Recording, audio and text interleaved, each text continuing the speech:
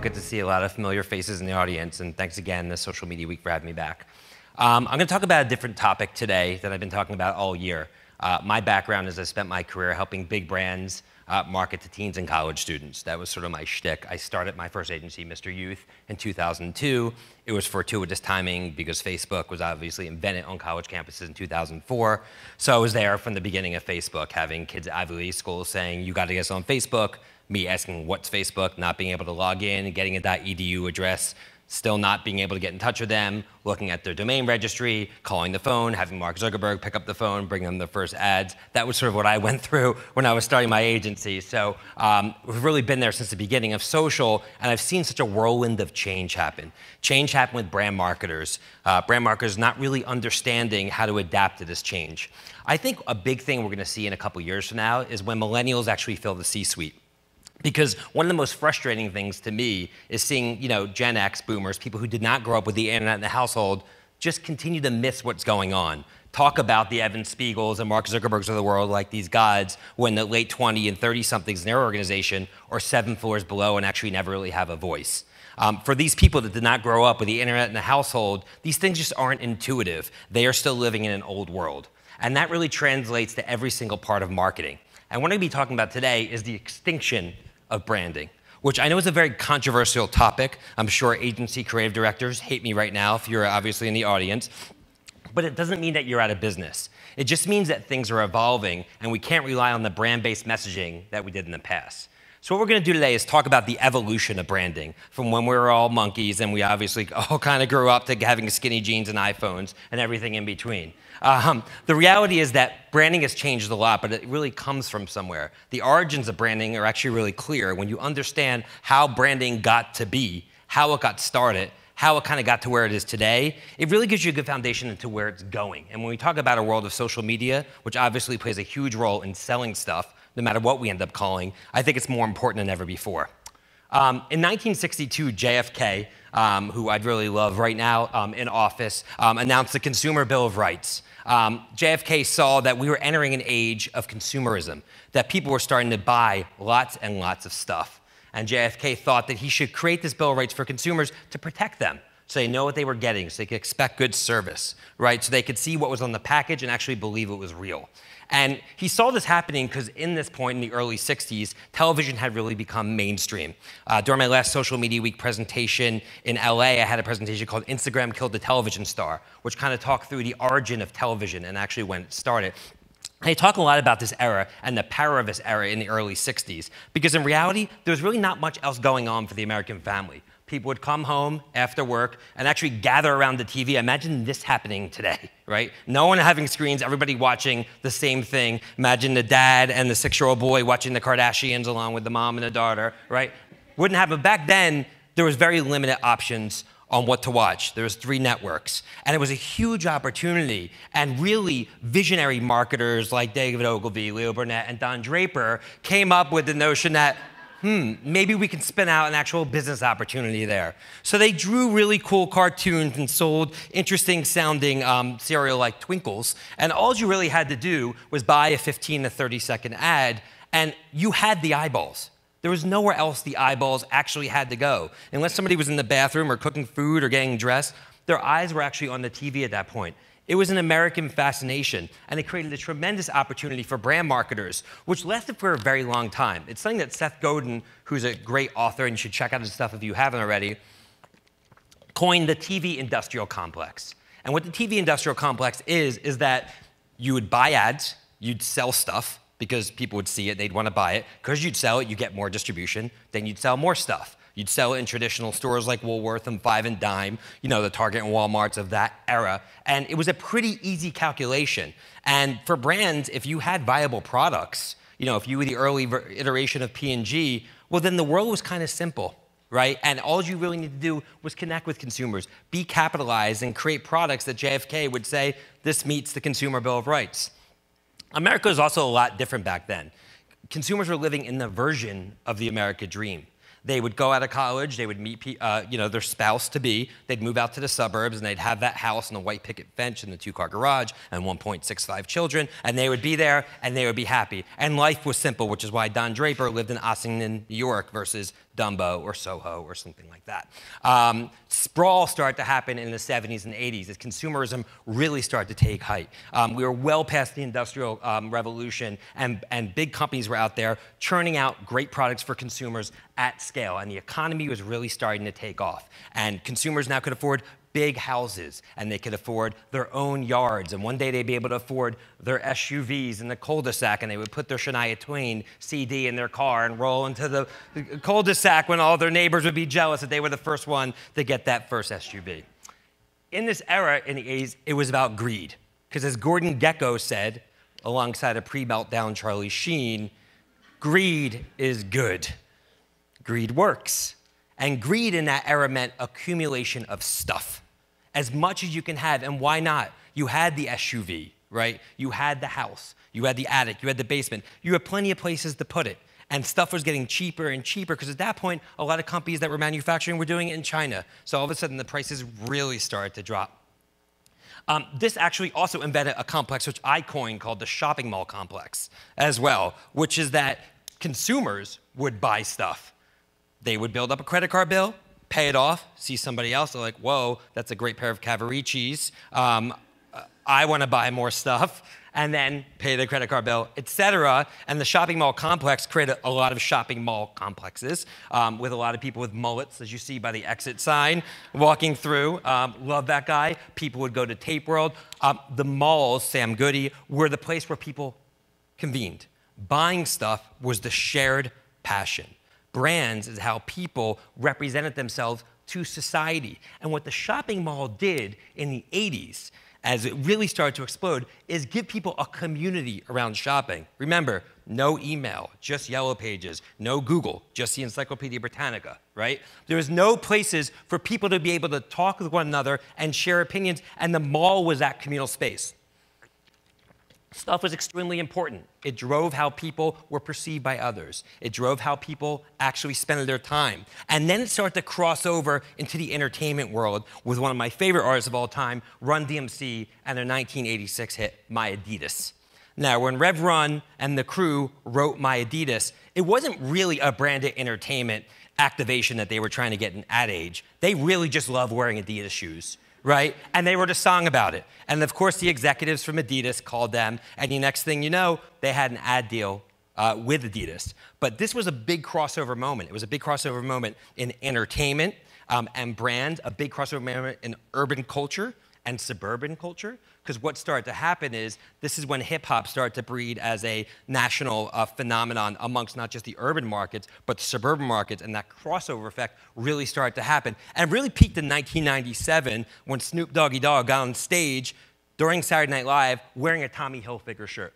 Tommy Hilfiger at that point was a predominantly suburban white brand, right? And Snoop Dogg took it and took his growing popularity at that time and actually was able to have his brand have mainstream crossover appeal. Now we see it every day, right? We see Diddy coming out with a vodka brand. We see Jay-Z coming out with who knows what. Every single day he's launching a new venture.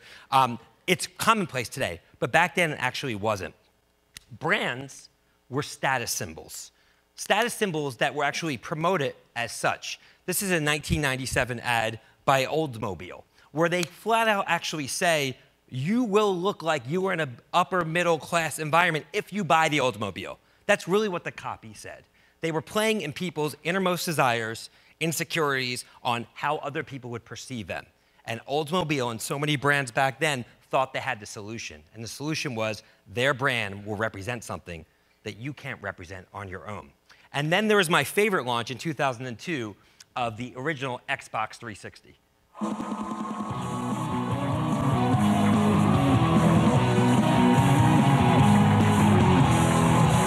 Welcome back to the program. Once again, the holidays are upon us, and with them come the season's hottest trends. For more, we turn to the Daily Show's own resident trend spotter, Dimitri Martin.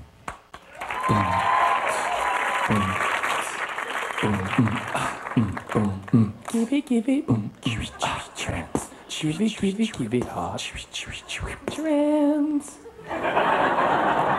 Every year, one hot product heats up the holiday hot list to become the hottest hot gift for young people, which is hot. The first Christmas, it was frankincense. That was basically just like a glorified scented candle situation. During the Dark Ages, nonviolent death was the hot gift. The it gift during the Renaissance was the puffy gay shirt. So what's this year's must-have gift? Check this out. The new Xbox 360 is the must-have. An Xbox 360, which is the hot toy. One of the holiday season's hottest items. The buzz around Xbox 360. Xbox 360. The most anticipated new product. A holiday must-have. The Xbox 360 is the hottest gift this year. That last guy is me, a professional trend spotter. And after finding out what from the news, I went to find out why from the experts at Mr. Youth Marketing. Say what? The Xbox is so popular because it's the only next-generation gaming console available in retail this holiday season. Can you do that in a more youthful way? You gotta get this new jam, the Xbox. Awesome. There can only be one it gift. It is kind of it. It's the #1 gift. Right. There could be many must-have gifts and even more hot gifts. So all it's are must-haves. But in order to be a hot gift, it must be it. Correct. Sweet. That's so youthy. So, what is the Xbox 360? Well, it's a box made out of plastic and metal and wires, and people really want it. Because it's part of a hot cycle, a term we commonly use in the industry. I'm not really familiar with the term hot cycle. It's not really commonly used in our industry. Mr. Youth was being a dick. Okay. Okay, that was amazing. So that was really happened. It was at really the peak of consumerism. And leading up to that point, it was brands everywhere. The shopping mall complex was in full effect. If you went into Walmart, you'd see 80 different brands of different brownies, right? Not Duncan Hines, but 7 different brands of Duncan Hines and 10 different brands of Betty Crocker. And they couldn't even stock them quickly enough. People needed to buy so much shit for their houses that they would actually push 2 shopping carts. We were peaking in consumerism. All good things, if you call this, rampant consumerism a good thing, must end. And there were 4 things, 4 defining death blows that really hit this TV industrial complex, that hit this continual run-up of consumerism. The first of which was the invention of the internet. To translate that, as I was doing that little tease. Oh, that's that little right. mark with the A and then the ring around it. At. See, that's what I said. Katie said she thought it was about. Yeah. Oh. But I'd never heard it. Around I'd never heard it said. I'd always seen the mark, but never heard it said. And then it sounded stupid when I said it. Violence at NBC. I heard be around big fight up in the lunchroom the other week. There it is. Violence at NBC. GE com. I mean. Well, Allison should know. What is internet anyway? Internet is that massive computer right. network. The one that's becoming really big now. What do you mean? That's big. How does one? What do you write to it like mail? No, a lot of people use it and communicate. I guess they can communicate with NBC writers and producers. Allison, can you explain what internet is? Okay. We've come a long way. That was only 1994, right? Think about that. It's 23 years ago.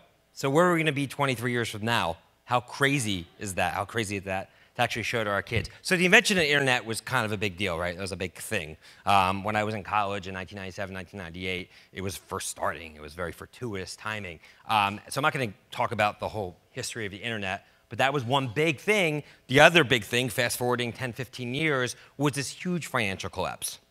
I'll get back to why the internet played a big role shortly, but the financial collapse had a really personal impact on people's view of consumerism, because all of a sudden those homes, which you thought were the bedrock of our savings, were dropping. Parents were figuring out how they were going to pay the bills. They were dipping into their 401k accounts, many people who we all know.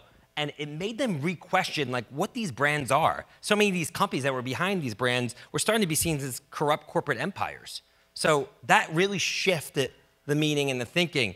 It's hard to believe in 2007 the iPhone was just invented. I mean, that really, really blows my mind. You're talking about 10 years ago. 10 years ago, that's it. There were no iPhones. What? There's actually a story on the cover of Fortune magazine 10 years ago saying, will anybody take down Nokia's dominance of the cell phone industry? 2010, Instagram was developed and actually made mainstream. No, not Facebook, but Instagram. So those four things, internet, right? The 2008 stock market collapse, the iPhone, and Instagram told a story. And it told the story of now consumers redefining their values. It told the story of them having access to things other than products to define their own personal brands. It told the story of them having platforms to show their experiences as a new form of social currency, not their Oldsmobile, not their Tommy Hilfiger or Benetton shirt, right? So now they had the power and the values to drive change and drive the beginning of the post-TV industrial complex, which changed the world because the new status update became the status symbol. The status update is the new status symbol, right? So now it's not the Oldsmobile as a status symbol. It's the status update. It's what you're posting. It's what you're doing. It's the experiences. That was a big flip. Wouldn't it be able to happen without those four change makers? And along the lines of that, a lot of things change in terms of the geographic and psychographic layout of America. Frankly, the American dream just took a very sharp U-turn because now it was the cities, and continues to be at a growing rate, where millennials see themselves settling down. Cities are becoming more accessible. There's better schools. Parks are becoming larger and more prominent. They're becoming overall safer. And the 24-hour news cycle, where we all want to be where the action is, it's not happening out in the suburbs. It's happening in the cities. And as a result, we see massive gentrification in cities around the country. And the creative class has come into cities. And the inner city blue-collar worker has now been pushed out. And now they're actually the ones living in the suburbs. It's driving the livable boundaries outwards and outwards of major cities. In Brooklyn, where there were shootings 5-10 years ago, there's $2 million townhouses being sold. And it's not just Brooklyn outside New York, it's Oakland outside of San Francisco, it's Wynwood outside of Miami, et cetera, et cetera, et cetera. Millennials don't want to leave the city. And that has tremendous implications towards branding. First and foremost, they no longer are having the big houses anymore. They're paying more money for a tiny 800 square foot studio or one bedroom. Where are you going to put all that shit, right? Those 2 shopping carts of Target would fill up that apartment. And even though the lobbies of doorman buildings in New York City and San Francisco look like this, some of these big boxes actually only have 1 tube of toothpaste in it. So don't be, people are not buying as much stuff anymore. A big reason why is they just don't have enough space, which also impacts branding. Urbanization has also changed the retail footprint, as we all know, because as millennials stay in cities, the prices on Main Street continue to escalate, and businesses that once were able to afford to pay Main Street prices to have a location can no longer do it. Shopping malls are turning into barren districts where plants are actually growing through the floors because the affluent millennial base is not being pushed out there. Companies like Visa moving from Foster City to San Francisco, or Pepsi using an innovation hub in New York versus Purchase New York, are saying, if the millennials are there, we're going to want to chase them too. We need to chase the talent. In terms of reframing how consumers look at what's important, they're also changing the way they actually look at growing up. And I came up with this at 3:30 in the morning when I finished this deck. I couldn't go to sleep, and I had this thing that popped in my mind, which is that I have 2 kids, right? They're 10 and 12, and to say they grow up quick is an understatement, as I'm sure all of you parents here know. Kids grow up very quick, but actually, and they're growing quicker than ever before, but adults are actually growing up slower than ever before.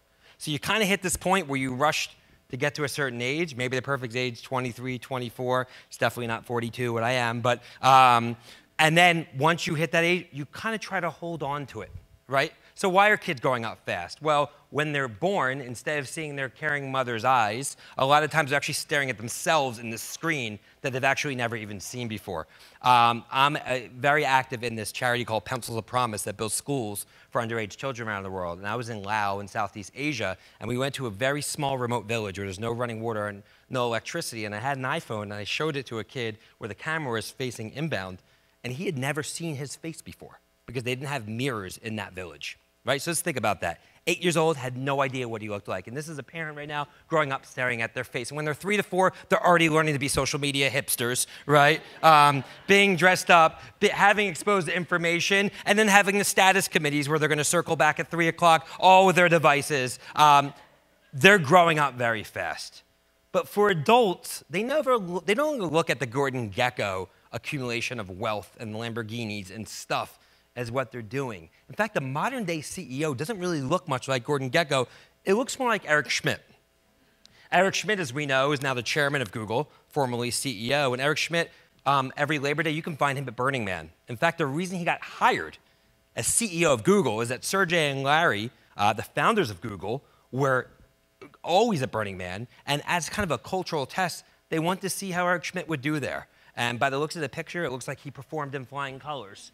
Imagine Gordon Gekko rolling up with his three-piece suit at Burning Man. Wouldn't work, right? He has no interest in getting old, Eric Schmidt. And this is the new corporate America. So people are retaining their youth a lot longer. And part of retaining your youth is retaining experiences. Marriage is also continuing to get pushed back and pushed back because the people at Burning Man, right, they're probably not in the rush to get married at certain ages. And you see the data where for the first time ever, the average age of a woman getting married for the first time past 27, males past 30. People are living in cities. There's more two-income households. People are in no rush to get married. They're pushing that back, which enables them to act younger, longer in life. Why does that matter? Why am I telling you that people are acting younger later in life? Well, because they're acting younger later in life, they're pursuing experiences more.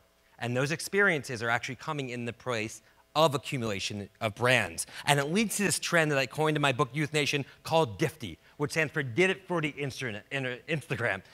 Did It for the Instagram means that people are so consumed with pursuing experiences, not even so much to enjoy them, but to prove to everybody else that they were actually there, to build their own personal brand. We all know the new autograph is the selfie. But what you might not know is that people in Russia are renting grounded private jets to take Instagram photos. Okay? So this is real information, didn't make it up. But you know what? Is it really any worse than people buying an Oldsmobile to look rich? Right? This is the Oldsmobile of the millennial generation, except it doesn't go anywhere. You just kind of go on and take a picture. People are eating at restaurants and like Black Tap in New York because they can take a picture of their sundae. And paying $22 for this sundae, which is like Black Tap, is a phenomenon. It's not even really about the food. And my daughter got one of these, and I was trying to like take a little bite, and she literally almost ripped my head off because she didn't take the picture first. Because that's really what we waited in line. Now, I didn't wait in line 2 hours. I hired a TaskRabbit, side note. But a lot of people do happen to be rating that day. People are going to museums, like the Museum of Ice Cream in New York, LA, and Miami, not to learn about the pasteurization of ice cream. It's actually not even really a museum. There's 10 rooms, and each of them allow you to take really amazing selfies. And this sells out in every single market it goes to.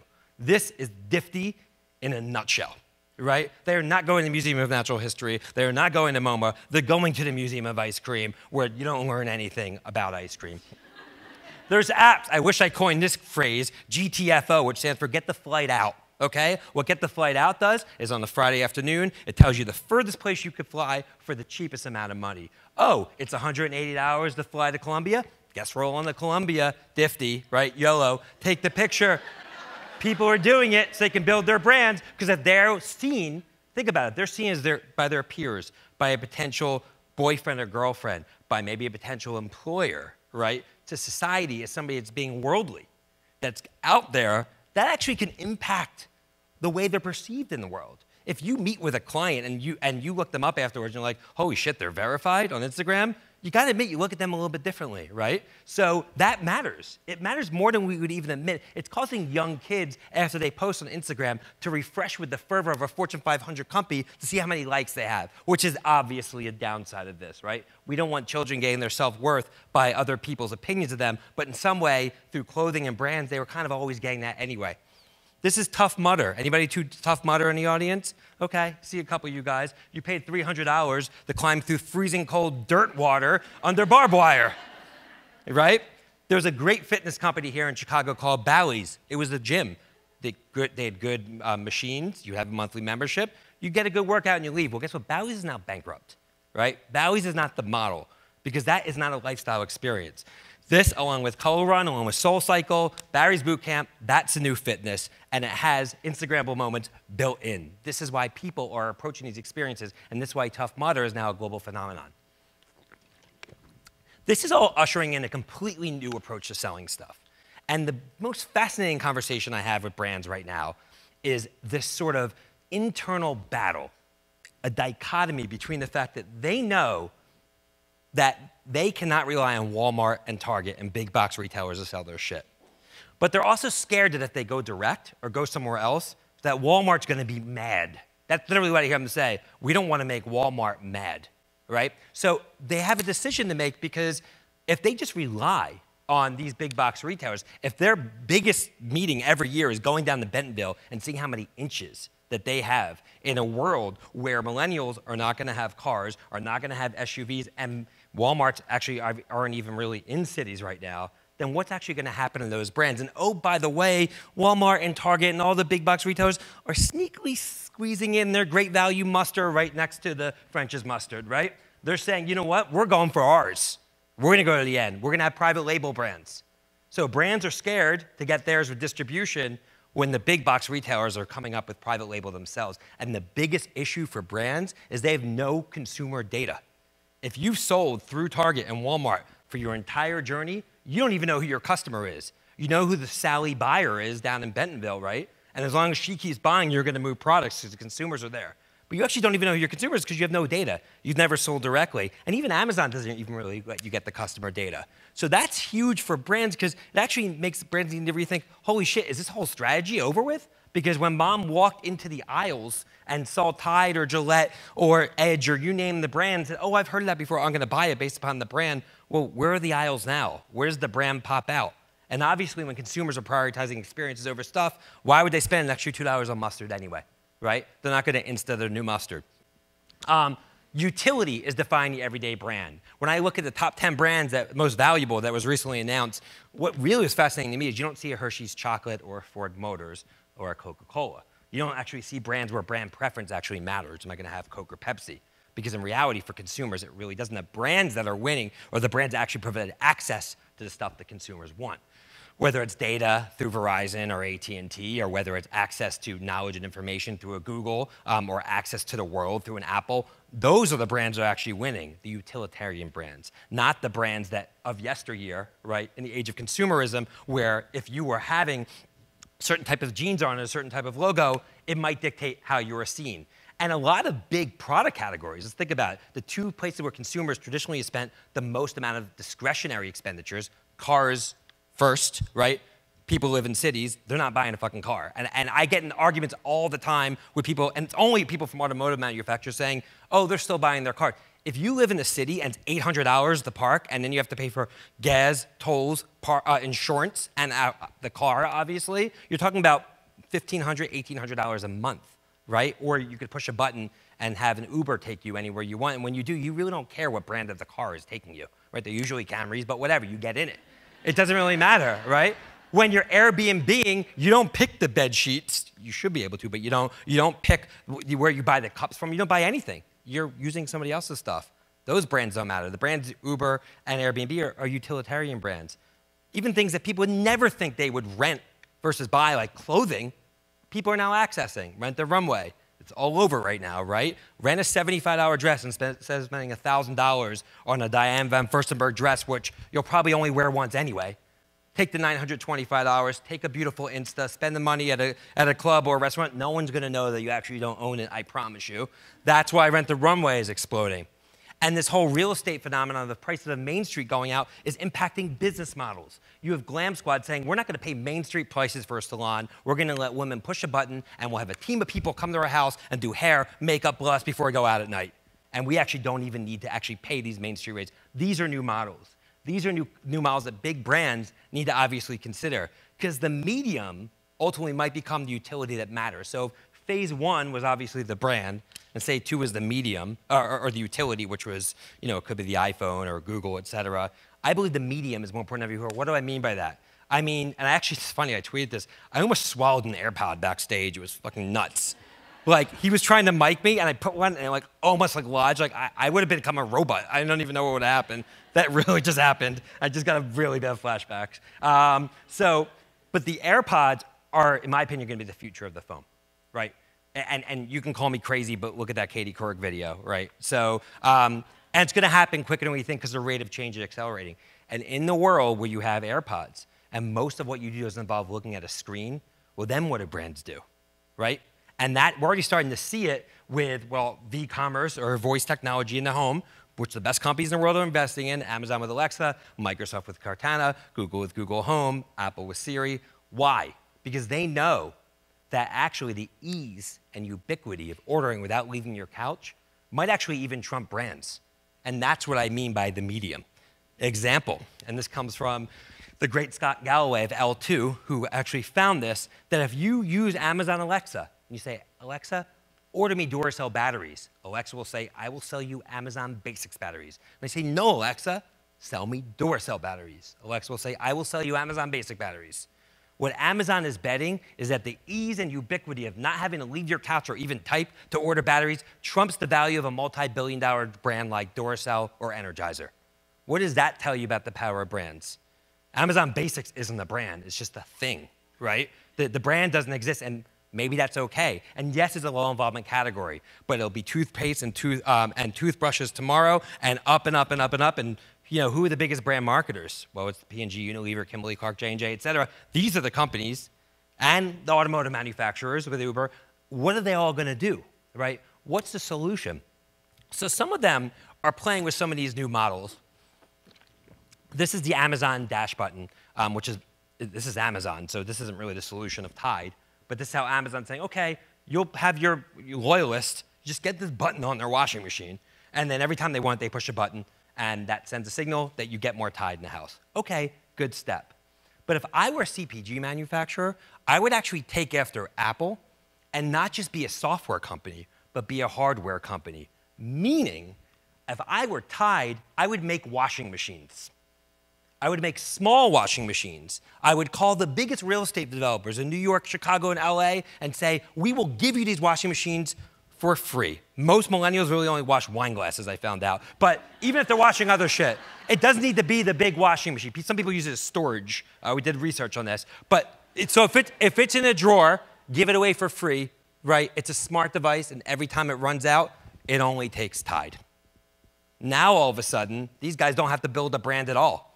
Right? Their advertising budget goes away completely. And they're a hardware company. They have an intravenous selling model.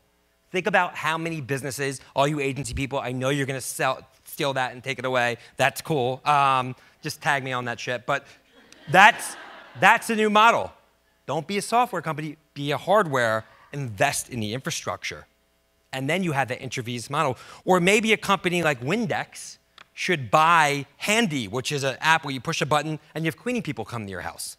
So maybe Reckitt Benckiser, right, the CPG brand that makes a lot of cleaning products, should basically buy this company, and then every time the cleaners come, they just use their products. And that's how they'll get their products sold. And maybe Ford should build a car just for Uber, or try to create their own Uber. Good luck. But I mean, I think those are the options. So we're talking about a different business model. We're talking about marketplaces, hardware, utility. We're not talking about brand building. Now, some brands are still going to live. Tomorrow's brands are going to be built, though, direct, and they're going to be built with utility or not built at all. I love and absolutely love this model of this company, Brandless, that just raised $50 million. What Brandless does is they're saying, we're going to just sell the best possible product for the lowest possible price, like maple syrup. Like, people love Aunt Jemima, but really not that much that they're going to be willing to spend $5 versus $3, when maybe Brandless is going to say that they're going to have better quality ingredients. So every product Brandless sells is called Brandless, and it costs $3. And that's the new model in the world where they're just waving the flag on brands, right? And they raised $50 million instantly, very sharp people behind it. And there are some brands that are going to be built, but they have to be built with purpose, and a lot of them have to be built without the legacy infrastructure. I love Warby Parker. So many things of what they do were so smart. One thing to do is their retail stores, which was built after digital infrastructure. It's a mirrored approach on both sides of the retail store. It's the same products on both sides, right? Less is more. Simplicity. With the new iPhone X, they use a depth sensor to sense your face and know what type of glasses you could use. That's a utility. So they have built a brand, the brand matters, and they only go direct. They control the consumer experience. They control the data. This company, Away, which I love, started by two women in their late 20s, now does $20 to $30 million a year in revenue, $200 suitcase with an iPhone charger next to it, right? That's a utility. That's the brand, the iPhone charger. Right? That trumped Toomey, the brand, right? Or Samsonite. It was just the iPhone charger. That's the utility. The brand, they could kind of do without, but they went to market first. And now every brand has the ability to go direct with platforms like Shopify, et cetera, to actually go direct to consumers. And lastly, all media will soon become addressable, which basically means that Joe's Pizza will be able to advertise during the Super Bowl to people that live within 1 mile of Duluth, Minnesota, right? And not just Papa John's or Domino's will be able to advertise, right? The TV is going to become a giant iPad hanging on your wall. Ask an 8, 10, or 12-year-old kid if they know what ABC is, and they'll tell you it's the alphabet. If you ask them what Fox is, they'll tell you it's an animal, right? They do not know what TV networks even are. No idea what it is, but brands are spending 80 to 85% of their budget on TV networks, right? The kids don't even know what it is. They wouldn't even know how to tune in. They're going to YouTube. They know who their people they follow is. So while Apple TV might look like this today, where you have a bunch of networks, tomorrow it's going to look like this, where you're going to have the sports leagues, because live continues to dominate. You're going to have shows like Billions or whatever the show is of choice. Those shows will probably go direct to consumers and not have to rely on the big networks to distribute. And you're going to have the YouTube stars, the individuals, because people are brands and brands are people. And these individuals are really what have the audience.